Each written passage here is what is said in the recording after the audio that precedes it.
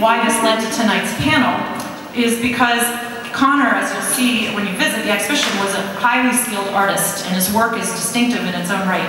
But what's really of interest tonight is the historical and the sociological value of his work.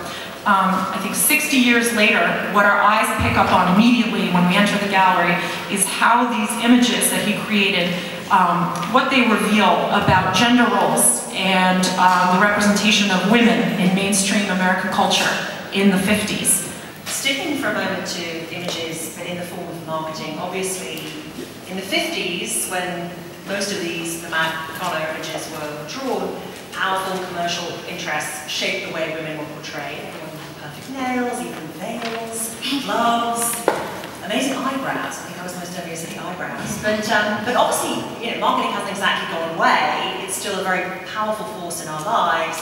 So I wanted to ask each of you to talk about how you think marketing imperatives shape current notions of the ideal professional. When I was in business in my 30s and 40s, I felt incredibly inadequate because you can see I'm wearing very tall shoes because I don't reach 5 feet in my stocking feet. And I kind of laugh a lot, and I'm very bouncy, and as a result, I was not the modern working executive woman. And I was told in my first review to grow and be more serious. So that was in 1982 or 3. We've come a long way since then. But I think this image that we as women both do to ourselves and have done to us, that we want to get married to whomever, maybe have children, live a happy life. At work, we want to do well, we want to be successful, what a great value, we want to be respected. All of that means that we are trying to reach an ideal, and that's impossible. And it took me till I was 61, which is what I am now, to let go of striving for perfection. One of the fundamentals of marketing is it has to make you feel like you're slightly inadequate on some level.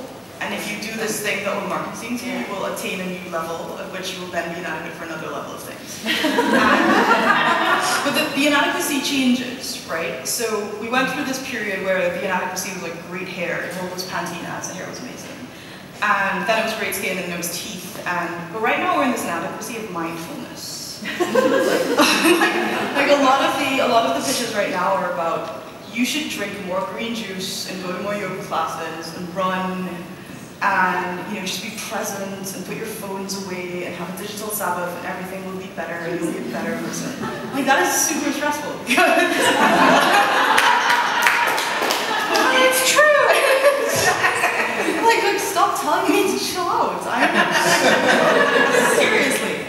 And I think it is, it comes from an interesting place. And so the second point is it comes from a backlash to the promotion of inadequacy. It comes from like this, what we call like the Dove, anti-perfect woman thing, which is like it's totally fine to be a slightly better looking version of yourself that still has flaws, as long as you're still slightly better looking than your actual self, because we're still airbrushing the hell out of these ads, not as obviously. And so, and so there's this, it's like you get to be more authentic, as long as your more authentic is not stressed out and still has the time to do all of these things that are not associated with work and not associated with parenting. And so we're trying to move away from this narrative of, okay, if you're a professional woman, you're either super type A and you're at work all the time, or you're the woman with a baby in a briefcase. And then this generation of people, I guess, to which I belong-ish, I can never tell because I'm not American, so this millennial thing is weird. Our response to that was, well, why do I have to pick those two? What if I just want to go to yoga class afterward? And so that becomes, it goes back into the thing, well, if I'm in this generation but I don't want to go to yoga, I'm still inadequate, this is really stressful. And so I feel like our industries depend on convincing you to come back. And fundamentally, that's a difficult is a contradiction for me, because I want you to come back and read my stuff, or the things that my team are doing, or this is important work, this is important news, and like if more of you come back, it's going to be great for our advertisers, and that's going to be wonderful. But do we have to do it in a way that plays on whatever that insecurity is, whether that insecurity is around not having read enough today, or not having showed out enough today, or whatever it is. And that for me has always been, being part of this media machine, something I struggle with all the time. Quickly talk about how you see your own work contributing to this ongoing debate about the representation of modern women. I believe it's our responsibility to continue to pave the way forward.